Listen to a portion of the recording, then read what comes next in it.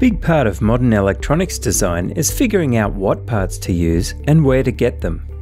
With so many manufacturers and vendors, finding the right parts can be tedious, not to mention finding suppliers with parts in stock.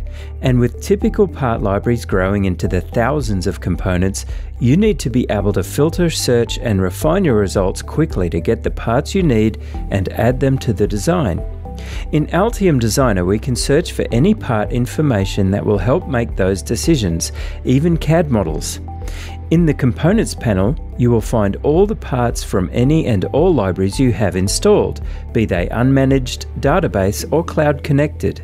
You can browse by library, folder, and part taxonomy, or if you know the part number or any specific parameters to search by, you can enter your search right away and choose a part from the results.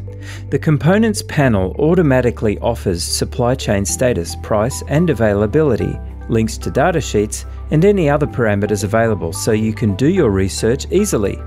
Placing the chosen part is as simple as drag and drop or double click. To make search more efficient, you can click the filter icon and choose any component attribute to filter the results. In my example, I'm looking for parts using the TO220 power transistor package.